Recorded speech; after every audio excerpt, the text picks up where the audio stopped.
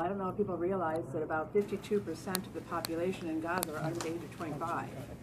So these are people who at a very young age have already been through 3 major wars where their personal safety is completely at risk. They don't feel safe, their homes have been destroyed, they can't go to school normally. This is the life, this is what their existence is.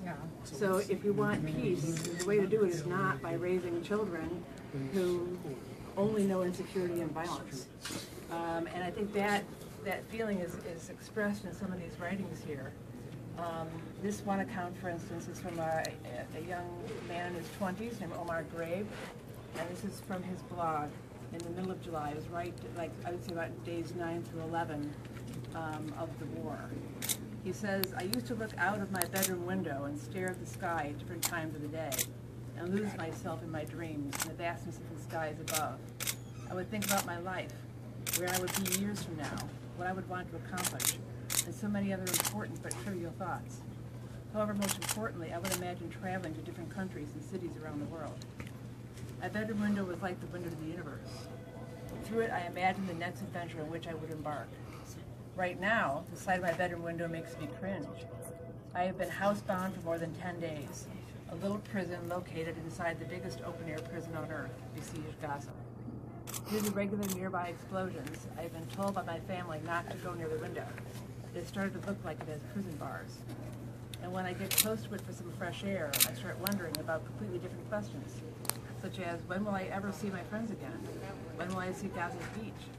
When will I visit my favorite places in Gaza? Will I survive to dream through this window again?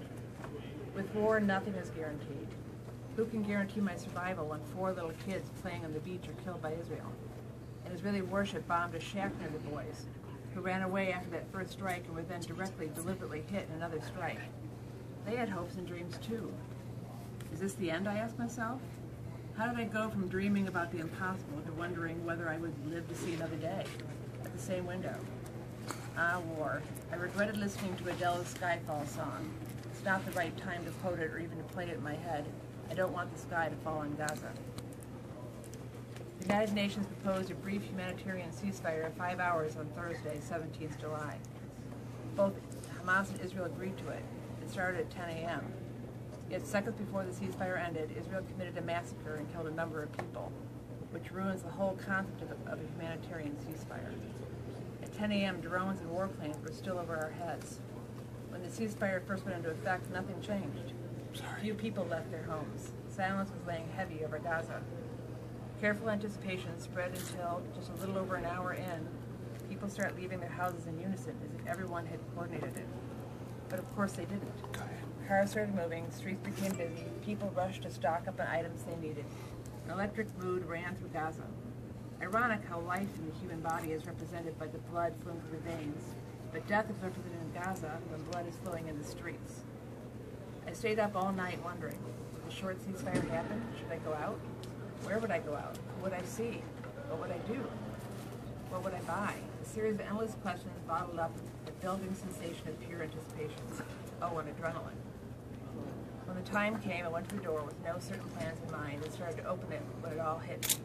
What the hell was I doing? I closed the door and went back in. As much as I was dying to go out, to breathe, to see the sky and the beach, to see any of my friends, to see the streets, I realized I was being treated like a prisoner in a lab rat, both at the same time. I'm being confined and controlled. I'm being told when I'm allowed to leave and when I should return to lock myself back home and wait till we get bombed and killed again. It felt like a scam, a humanitarian scam, and that we need to stock up on medicine and food, which I understand. How could I ever look at the beach the same when those little bakery angels played football at the beach in the early morning and then ran for their lives only to be shelled and killed by Israel for playing football? Isn't it enough that it took us years to forget the Dalia family massacre on Gaza Beach years ago? Now we have a new massacre that reminds us of the old ones. How will I ever look at Gaza Beach as the same now? The beaches are... So we're just going to get in a circle now, Okay. inside here. So if you can